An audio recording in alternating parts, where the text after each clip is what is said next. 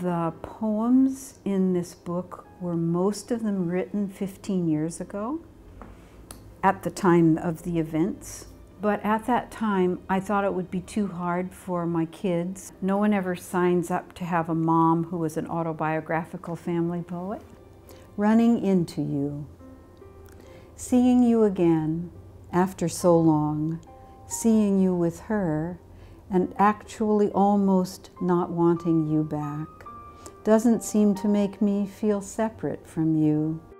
I'm pretty happy with the balance of the book in terms of fairness. There are some people who feel the book is much too easy on the figure of the husband, much too easy. Not enough judgment and not enough anger.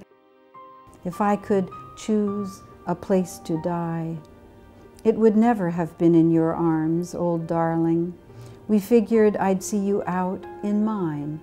It was never in doubt that you had suffered more than I when young.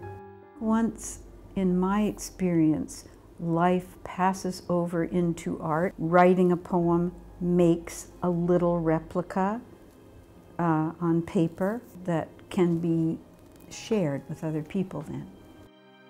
When I went up to you two at the art opening, I felt I had nothing to apologize for.